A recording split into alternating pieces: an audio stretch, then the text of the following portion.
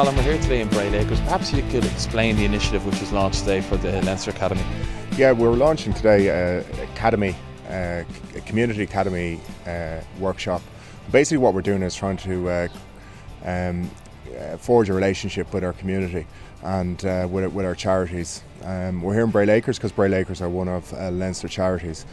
I suppose when you look at Leinster holistic development, it's about developing the person as well as all the rugby attributes, but we feel this initiative really focuses in on the life skills of our players, and it's to give back to the community, because we're very much a community-based a club, and we feel we need to connect with them and on initiatives like this.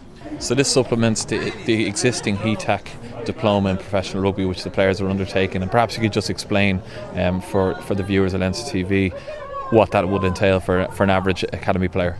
Yeah, I suppose our HETAC programme, it's a diploma in professional rugby, and what we aim to do is develop the players' ability and capacities in all facets of the game, both on and off the field. This is an additional module that we're looking to add to our programme.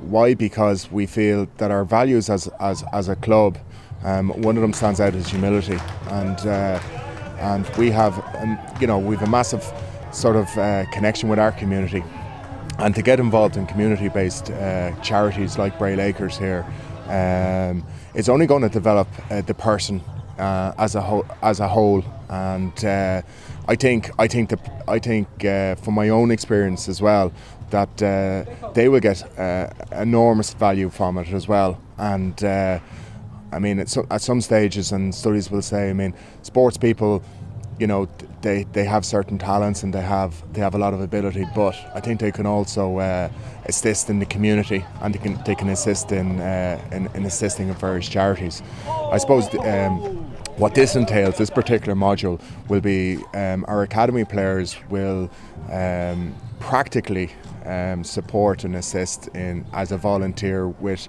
the likes of a Bray Acres, who deal with people of all ages with intellectual disabilities, and their aim is to develop and support the ability within the disability.